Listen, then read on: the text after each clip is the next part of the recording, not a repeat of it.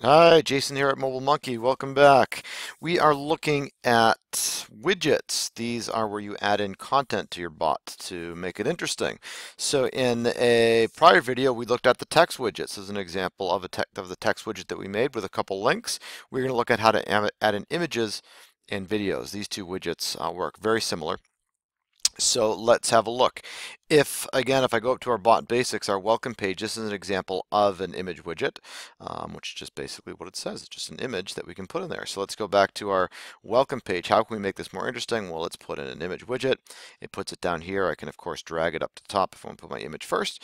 You notice it does have my little exclamation point. It says, hey, there's actually no image in there, of course. So let's go and find one.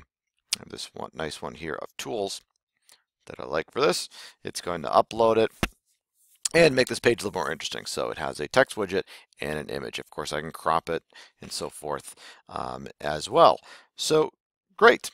Now let's look at a video. It works the same way. Just a video that I add in.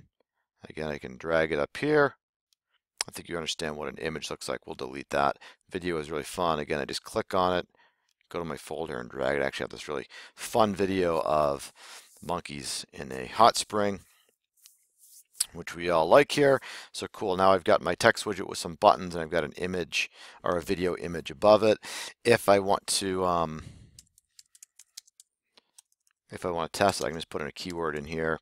Again, the triggers are just keywords that you put in that would serve up a certain page. So if somebody types something into your bot, it would serve up that particular page. In this case, if they type in monkeys in a pool on this bot, they'll get this video with this text widget.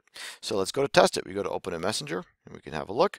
What it's going to do is open up, when we test, it's going to open up a welcome page. Remember, that's the first page that someone sees.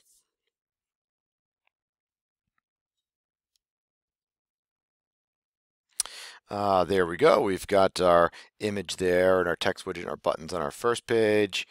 What did we say? Monkey in pool.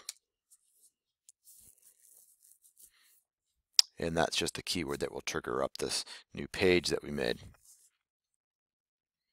And there we've got this funny video here of monkeys in pool and our message. So just an example of how to add in an image, very simple, or a video. These things make your bot a little bit more interactive and quite a bit more interesting than just text. Thanks.